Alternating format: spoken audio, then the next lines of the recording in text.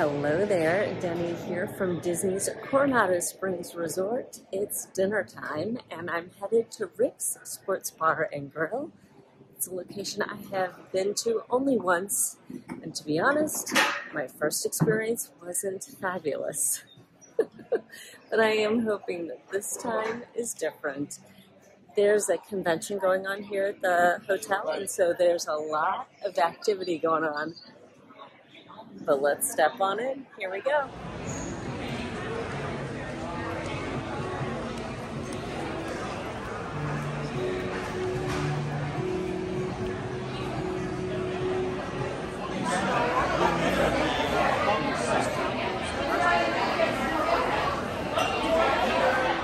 So we're seated here at our table. As you can see, it's a really, soaring ceilings here in Rick's. You know, Rick's is kind of a funny little spot right now. It's sports bar / table service restaurant, and right now here at Coronado Springs, if you want table service breakfast, this is your only option. El Mercado de Coronado, the food court, is right across the way here. Of course, they have breakfast in the morning, but if you want to be served, it's Rick's. And it's just good to know, kind of getting into it, coming here to the resort. Now, I have ordered. I am excited. I'm trying a couple of things I've never tried before in my livelong days. So you and I will try them together. And I did want you to hear, now you're coming in through my lapel mic. It's loud. It's a sports bar, right? It's loud, and it's March Madness.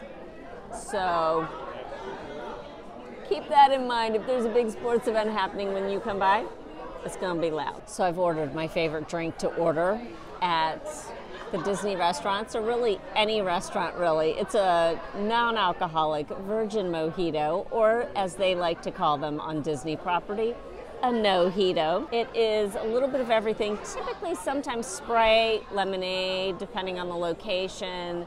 Some of the locations might try to get fancy with it, which I love. I appreciate that. Of course, there's mint because it's a non-alcoholic mojito.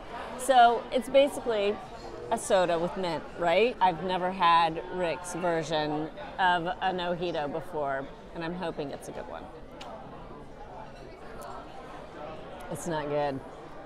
It's made with club soda, so it's very flat. There's nothing sweet to it at all, which is not typical. If you want a good no-hito, Boathouse. Boathouse right now is top of the list of non-alcoholic mojitos. This isn't good. See, typically when a virgin mojito comes out, it's got some Sprite in it to be able to add some sweetness to it. This is flat as can be. Our appetizer has arrived to the table. We ordered the fried green beans for $13. They are fried golden brown. Obviously, they're green beans.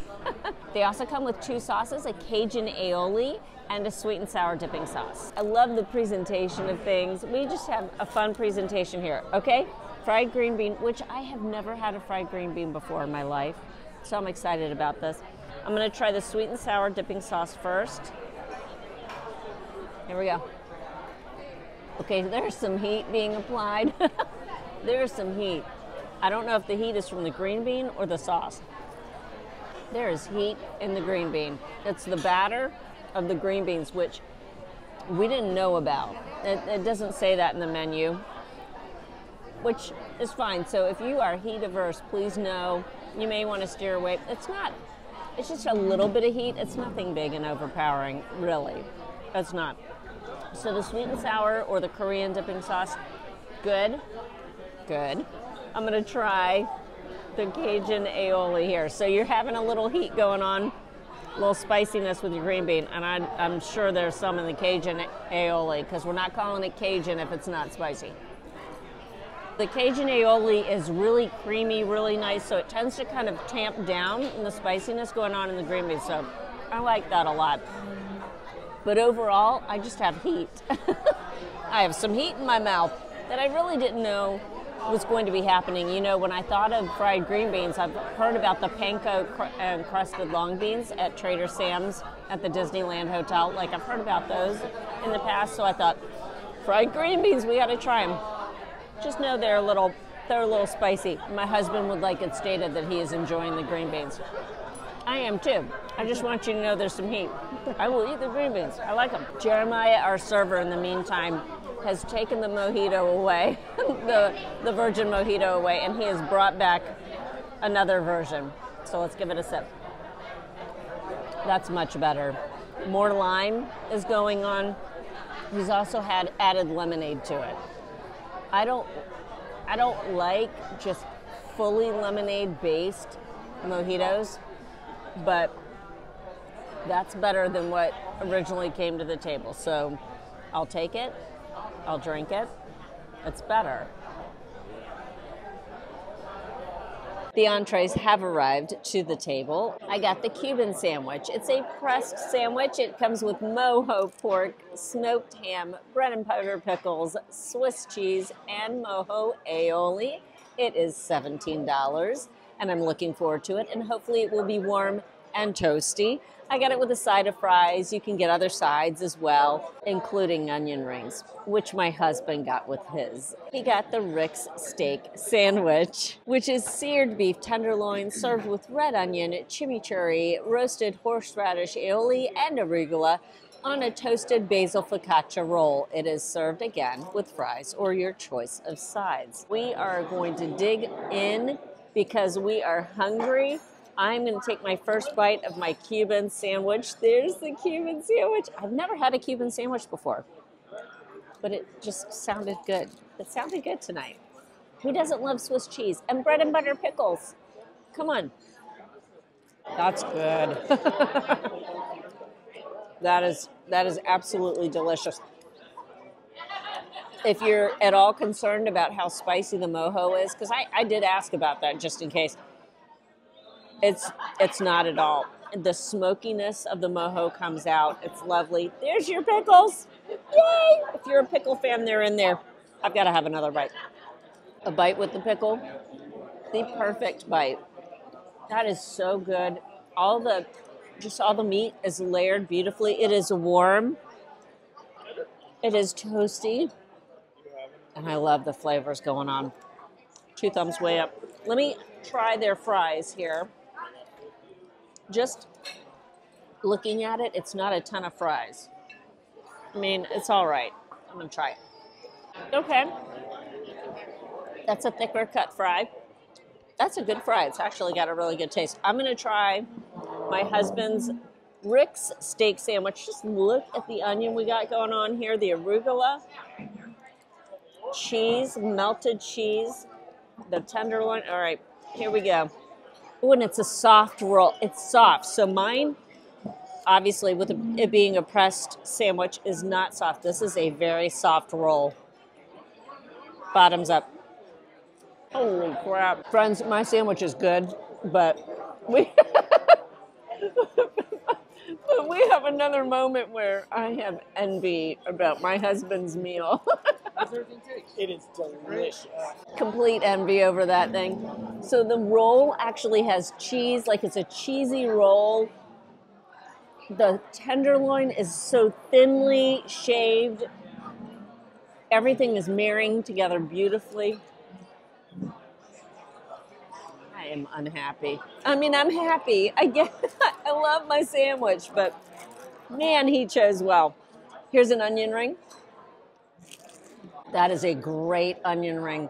We also kept the Cajun aioli, and Jeremiah brought us out an extra one to have with our fries. We got to dip our fries in our onion rings in that Cajun aioli, because that stuff is, you talk about smoky, that's just got a lovely smoky flavor to it.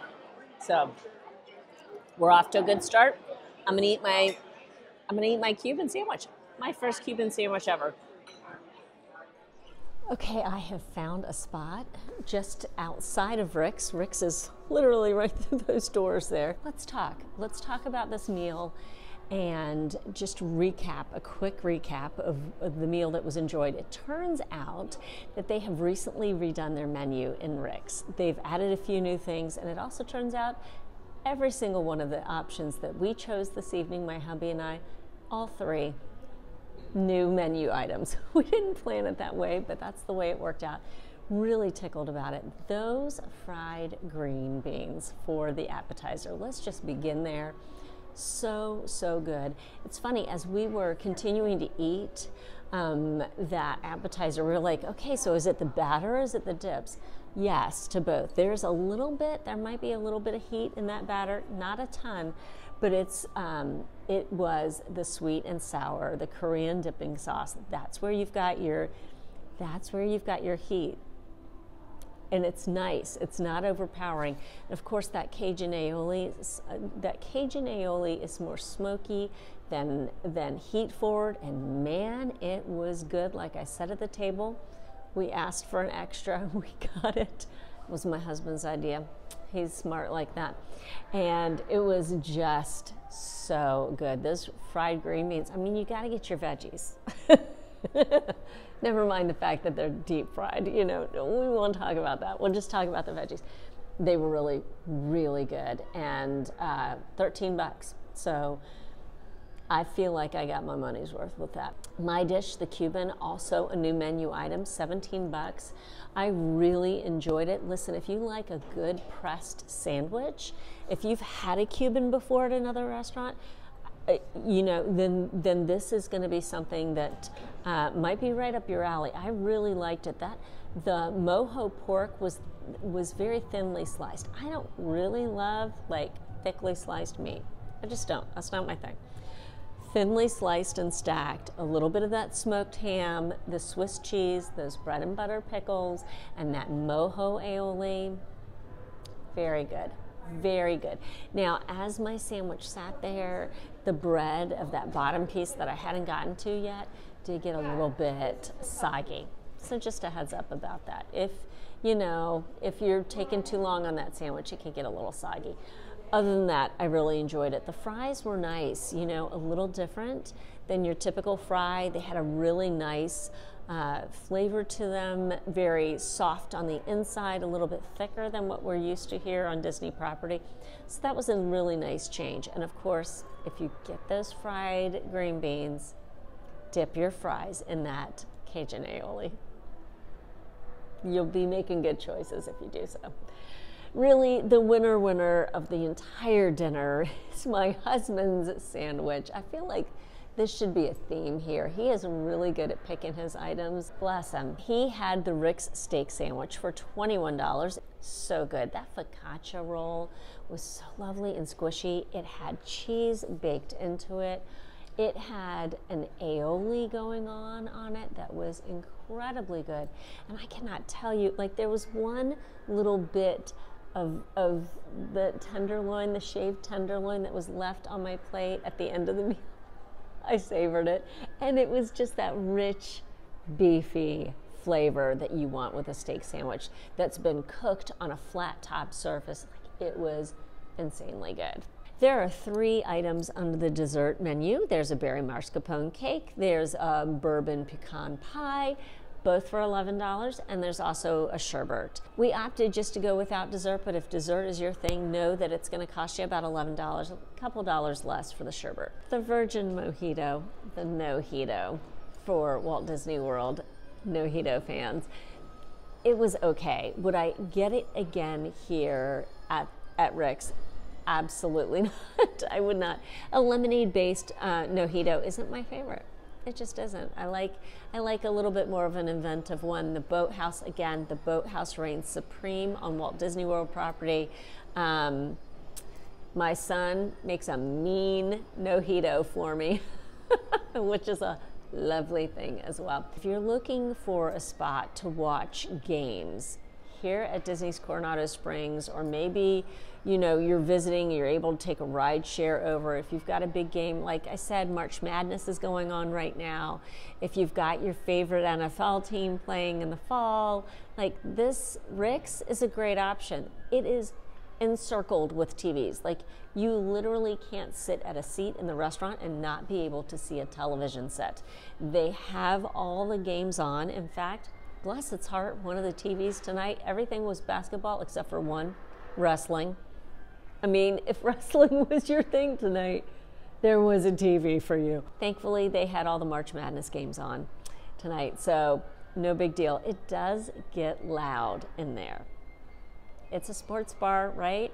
It's a sports bar masquerading as a table service, masquerading as a sports bar. It's got this dual personality thing going on, but it is loud in there. It has soaring ceilings, which make for the ability to have just beautiful lighting fixtures, but it also makes the noise just absolutely soar to that high ceiling. And there isn't a stitch of fabric in there, not very many stitches of fabric in there to help absorb all the noise from all the different tables. So just keep that in mind if you're heading to Rick's.